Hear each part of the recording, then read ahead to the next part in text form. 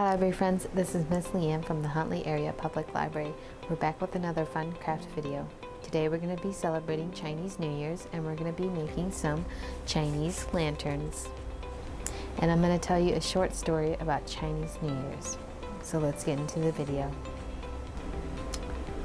Supplies you need for today's craft. You're going to need some construction paper.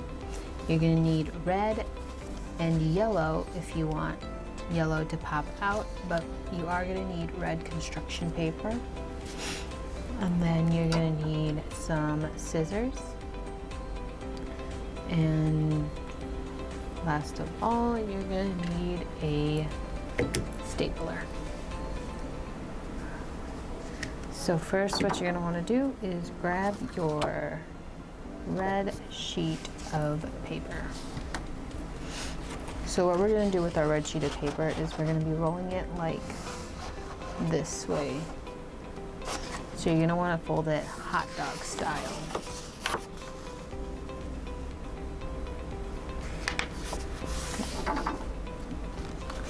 Now, you want to make sure you're not going to, we're going to be cutting slits. So you want to make sure you don't cut all the way to the edge of the paper. So make sure you leave an inch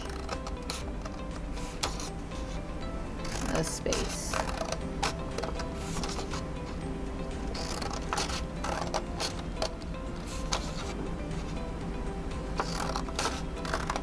The width of the slits is up to you. I'm doing an inch, maybe an inch and a half.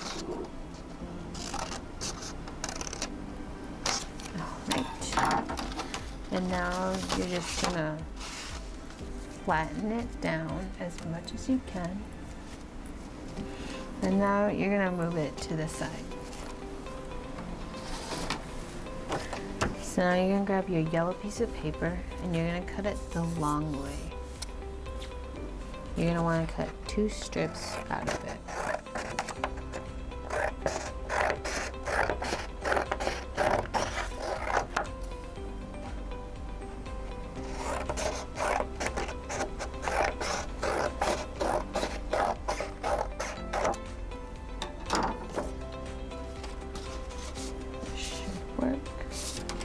Now you're going to put the extra piece to the side, and you're going to want to grab that red sheet of paper that you cut the slits onto, and you're going to glue the yellow straps at the top and the bottom of your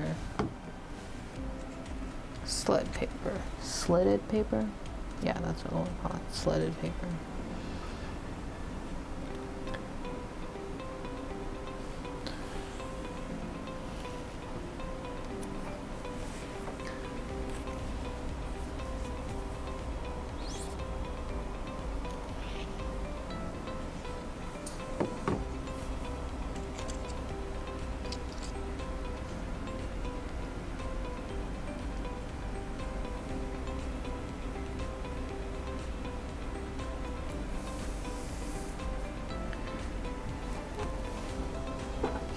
And now you're going to let that dry.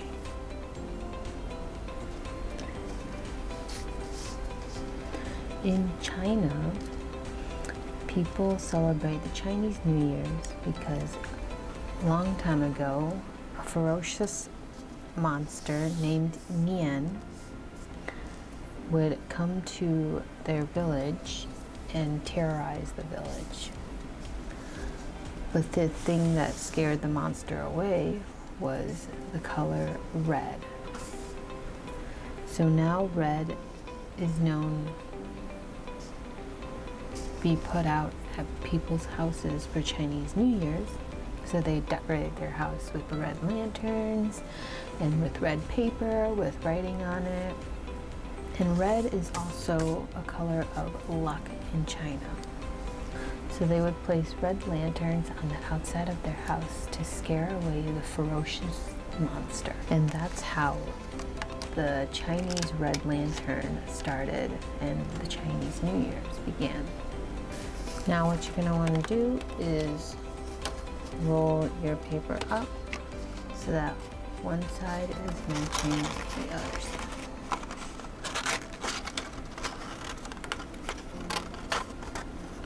So just like that. And you're going to want to glue it as best as you can, because then you're going to want to secure it with staples at the top and the bottom.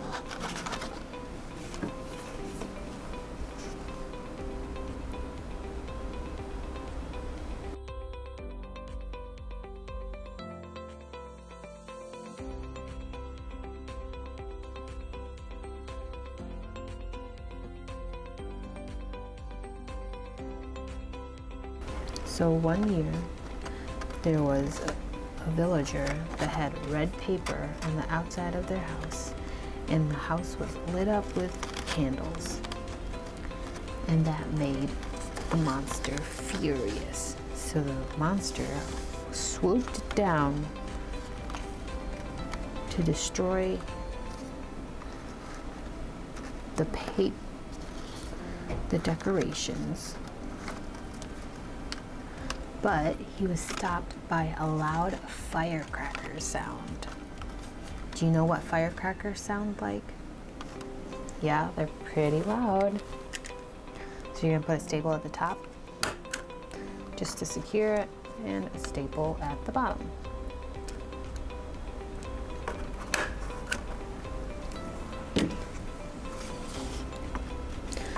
So the monster heard this big firecracker sound, which scared him.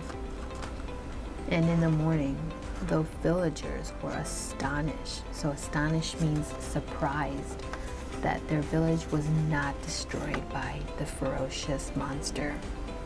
So every year since then, it's a tradition to put red paper on the outside of your house with some candles, and then they would have fireworks and firecrackers to scare the monster away, which is why we celebrate Chinese New Year's. So you're gonna grab your yellow piece of paper now. So every Lunar New Year, you're gonna grab your yellow piece of paper now, and you're gonna roll it just like you did with this one. And you're gonna wanna put glue on here. Now there's a bunch of different stories and legends, but we do have some books about Chinese New Year's at the library. So if you really want to read more about Chinese New Year's, you can come and check out a book. So now we're gonna finish the lantern after our story was done. So you're gonna just staple the top and bottom like we did to the other one. And hopefully it will stay. You might want to hold your hand inside for a while so that the glue dries up. Alright, so it looks like the glue is pretty secure. Now what you're going to want to do is try to stick. I might have done it too big. Nope, I got it. So what you're going to want to do is stick the yellow one inside of your red slit paper. And now you're going to do another staple just to secure the yellow to the red. And now what I'm going to do, so that you can see the yellow more, I'm going to push, so the yellow is like almost at the tip. But what I want to do so that the yellow shines through a little bit more is on this side, I'm gonna match up the edge of the yellow and the red and staple it there.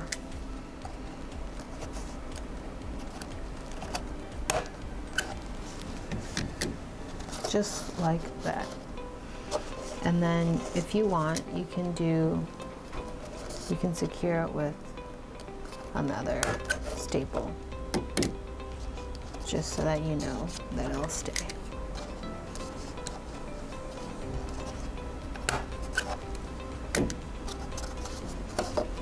Just like that. Alright, now we gotta grab, so I grabbed my other sheet of yellow paper and I cut out a strip from that piece. Now what we're gonna do is staple this to the lantern.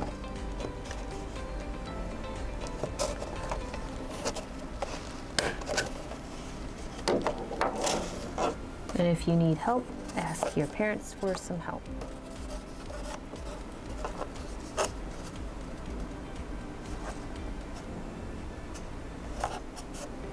You can staple it on the outside or on the inside. This side I did on the inside. I think I like it better on the outside. I'm gonna match it up onto that yellow band I have already, just to cover those staples that I have already in.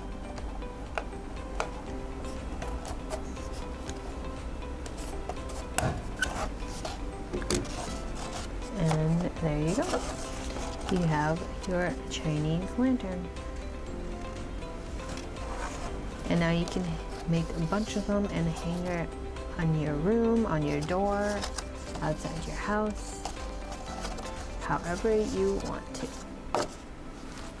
Thanks for watching. Make sure you log on to huntleylibrary.org for all your digital content you have access to with your library card. And don't forget to check out our YouTube channel for more fun craft videos. And don't forget to hang your Chinese lanterns outside or put some red paper outside to scare away that ferocious monster. And I'll see you in the next one. Bye. Happy Chinese New Year's.